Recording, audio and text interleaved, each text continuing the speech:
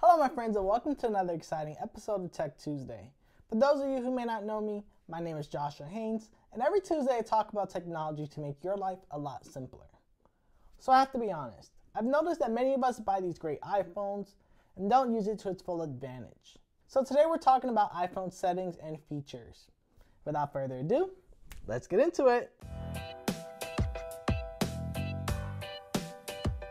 So before I start, as a disclaimer, since iOS 13 works all the way back to iPhone 6s, many of these tips will work on your old iPhones too.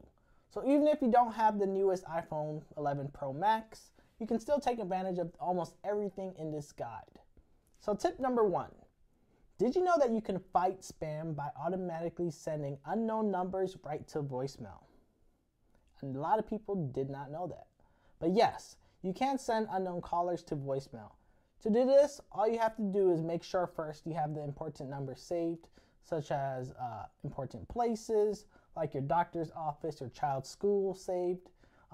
Just save it to your contact address book on your phone so that you don't miss them if they do call. But after you save the important numbers, open settings on your iPhone first. Next, tap phone and scroll down to silence unknown callers. Once you're there, all you have to do is toggle the button to on. And there you go, you have it. So tip number 2. Siri can also finally control third-party music apps. That means you can ask her to play your favorite songs, and she'll play right from other services such as Spotify, instead of just playing through Apple Music. This is actually a big thing. To use Spotify, all you would have to do is make sure you have the latest version of Spotify installed, initiate the Siri by saying, "Hey Siri," and ask Siri to play music on Spotify with a command such as, "Siri, play Jay-Z on Spotify." Siri will ask you first for the first time if it can access your Spotify data on your phone. All you have to do is say yes, and you're good to go. Now, each time you ask Siri to play a song, artist, or album, just make sure you say on Spotify at the end of your request, and she'll know to play directly from Spotify. Tip number 3. Apple has a setting that enables you to make sure your iPhone's battery lasts as long as possible.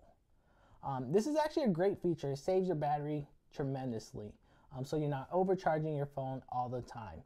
The setting is called Optimized Battery Charging, and it's used to reduce battery aging. How this works, iPhone learns from your daily charging routine so that you can wait to finish charging past 80% until you absolutely need to do this. Now to do this, all you have to do is open your settings on your iPhone, choose battery, tap battery health, and then toggle the optimized battery charging to the on position. And just like that, you're good to go. And finally, for tip number 4, Apple added support for Xbox and PS4 Bluetooth controllers to iPhones.